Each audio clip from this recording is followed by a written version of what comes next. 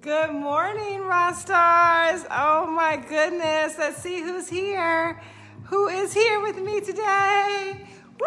It is Monday morning motivation. Are you guys ready? Are you guys ready to be motivated, to get ready to start your week? Because listen, how you start determines how you finish, you guys. We got to come out with a bang this morning. Bang! Hey, Deborah Phillips. Deborah Phipps. All right, Deborah Phipps. I've been wearing my Fifth Pearson Fabulous t-shirt. We had an amazing workout on YouTube. It was like chill, but we got it done. Right, Shireen? We got it done. So today's topic is Keela B in the house. All right, I see you, Carla Thomas. I see you, George Summers. Good morning. Good morning, Laura Valdez and Mark Newby. Hello. Hello. It's Monday morning live, and we are here to start our week off right. And I want to tell you something. When I wake up with a message, right? I wake up with a message that I must share with you guys. And today's message was, how do you turn your pain into power? Okay, how do you turn your pain into power? And how do you turn your struggles into success, right? There's a way you can do that. I want you guys to watch what I did. Watch what I did. I said, how do you turn your pain into power? Okay, so listen. Did you watch? Did you watch what I did? Good morning, Tony. Good morning, Cheryl. Good morning, Stephania.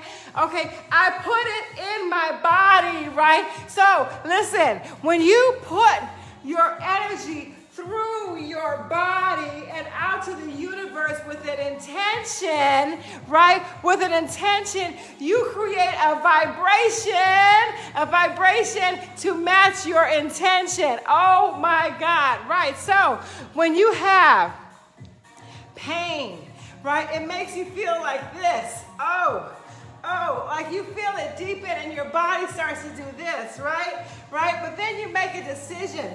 You make a switch. You say, you know what? I'm going to use my pain.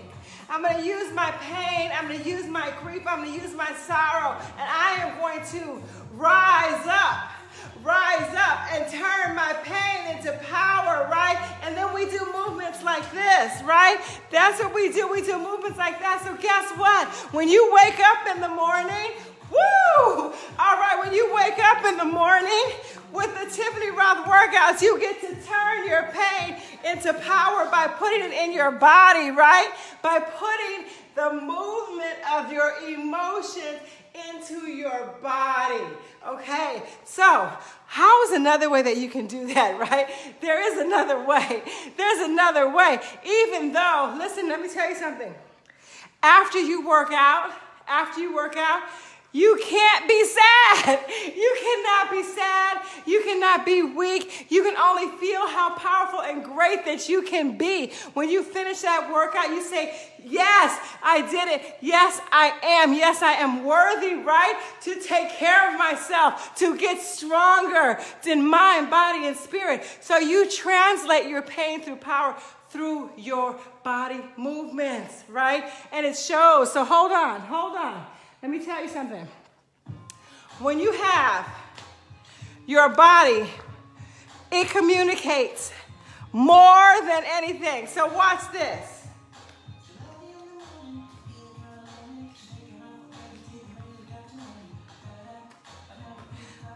I don't have to say much, right? When you walk into a room feeling like this, you have said a lot. You have said a lot. Right? So, but when you walk into the room like this, hey, you're saying something too, right? You're saying something too. So how do you want to walk into the room? Do you want to walk into the room like this? Okay? That is like carrying your pain with you everywhere you go, right? Or you can shake it off and you can turn that pain into power. Put that victory into your body. And you get to do that every morning when you work out. Hey, that's right, because when you work out, every single movement turns pain to power. Okay? So you're doing a squat. You turn pain, see that? To power. You see that? You turn pain to power. Oh my God, what?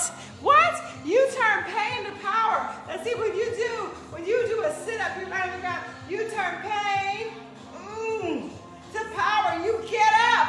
You get up, right? When you do a lunge, right, you stretch outside of that comfort zone. You turn that pain, boom, to power. Stretch outside that comfort zone, pain to power, right?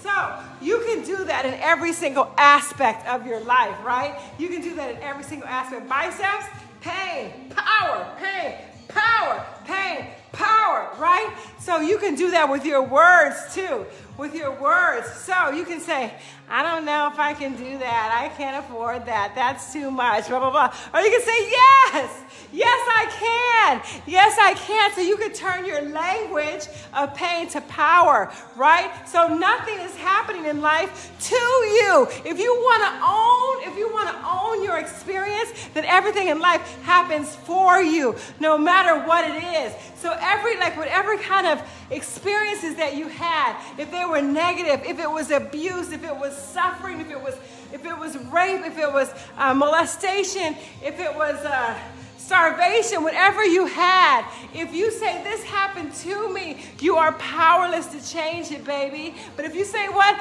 This is mine. It happened for me. It happened for my highest and greatest good, because I'm going to rise to shine from this. On these rocks I shall climb, right? On these rocks I shall climb. That's how you make your pain powerful. When you rise up and you stand up and you say, this is for me. Nothing happened to me. This is all for me because I am powerful. I am so powerful. I can change the circumstances by the way I show up in the room. And I practice it every single day. Woo! I practice how to put it in my body. Woo! I practice how to do it every day so that I can be strong in my body and spirit. Okay? Mind, body, and spirit. You guys are powerful. You're more powerful than you know. How do you turn your struggle into success? Right? How do you turn your struggle into success? You know what? One of the keys to being successful in life is to fail forward, right? To make failure okay, right? When you first work out, right? You work out, you're like, oh God, Tiffany, no more, I can't do this. And then you get up and you do it the next day, it's a little bit better, right? It's a little bit better. You might be sore, but you know you did it yesterday, so you might be able to do a little bit more today. Then you say, you know what, golly, that hurt, but I kind of feel a little bit better. So you wake up again the next day, and guess what? You have a little bit more energy, right? You have a little bit more energy, and you can do it better. And then each and every day, you get better and better. What? Oh my God, but in order to do that, you get to get back up. You get to practice falling down. You get to practice failing. You get to know what it's like to not succeed so that you can get up and get stronger every day. Just imagine if you only walked flat, right? If you only walked flat, you would never ever know what it's like to rise. Oh my God, what? If you only walked in a straight line, you would never know how good it feels to rise to the mountaintops, to see what's on the top, what's there. It increases your viewpoint in the world, right? So you get to turn your struggle into success. When you're going up that mountaintop, you are going towards your vision. You are climbing up towards your vision. You may fall down and get back up, fall down and get back up, fall down and get back up. But every single time that you get up, you are stronger. So own it. Own it. Now listen, there's another thing. Don't stay in the struggle. It's only a step. The struggle is only a step. That's only a step. It is not the destination, right? The struggle is only your first step. When you first start to walk, you wobble. When you first start to work out, it hurts. When you first start your new job, you're insecure. When you're in a relationship, oh, you don't know that person, you're insecure. Every first step is difficult, you guys. Don't stop there. Take a next step, and a next step, and a next step. And every time that you take a step, you turn that experience into something for you. You turn that experience into something powerful. You do that every single step. Turn your struggle to success. And it's a mindset, you guys. It's a mindset. Struggle is not the destination, baby. It is not the destination. And you got to check yourself. You got to check your brain. How long do you stay there? How long do you stay in the struggle? How long do you stay in the not enough? How long do you stay broke? How long do you stay in I can't? How long do you stay in I won't? How long do you say it's his fault? How long do you stay in that position of victimhood, of powerlessness? Okay? As soon as you take back your power and say, this is all for me. Hey, you know, God will not give me more than I can handle. This is all for me. The more that is given to me, the stronger I will rise, right? The more that is given to me, the stronger I will rise. But don't stay in the struggle. Don't stay. It's just a step, you guys. It's just a step. And what happens is people get stuck. They get stuck because they get comfortable struggling, right? When you get comfortable in that zone of struggle, people start feeling sorry for you. They're like, oh, no, she needs help. She can't do it. She's weak. He's weak. Oh, no, she can't afford that. Oh, no, that's not possible for her. You get stuck in there. Guess what? Just go ahead and crown yourself the queen of struggle. You want to do that? Be the king and queen of struggle. You want to do that? Go ahead, right? But I say no. I say put your crown on when you know that you're going to rise to shine, when you know that you're going to rise and accept your success in life, right? You got to accept your success. You got to accept it. That means you got to move away. You got to move away from that sob story. You got to move away from I can't. You got to move away from I won't. You got to move away from it hurts too bad. You got to move away from it's too difficult. You got to move away from all of that. All of that pain and suffering. You got to keep going, right? You got to keep going until that you embody it in your mind, in your body, and in your spirit. Right? You got to put that crown on, Shimmer. You got to put that crown on. Kings and queens, baby. You know what it is? You are the ruler of your mind. We are doing the Queen in 2017 right now. You are the ruler of your mind and the creator of your dreams. You were born to reign. You were born to rise.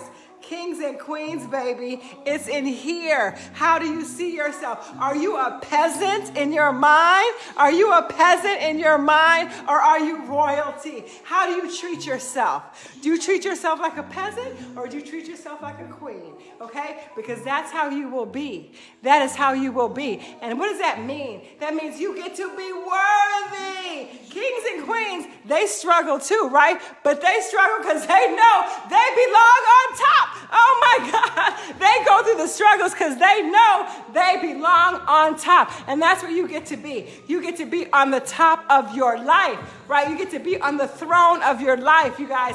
That's it. Where is your vision? Where do you see yourself? Stop seeing yourself at the bottom. Stop seeing yourself stuck in the struggle. Stop seeing yourself in the mud. Stop seeing yourself as not enough. Stop seeing yourself as broke. Stop seeing yourself as heartbroken. Stop seeing yourself as unhealthy. Stop and rise. Put your crown on and become the ruler of your life. What? What?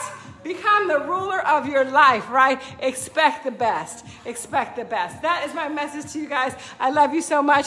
If you want to rise and elevate yourself in mind, body, and spirit daily, I'm going to lift you up in ways that you have never imagined. Join me this June in Tulum for the Fit, Fierce, and Fabulous Retreat. There will be no experience. There is no other. We have a few spaces left. Sign up today. I love you guys.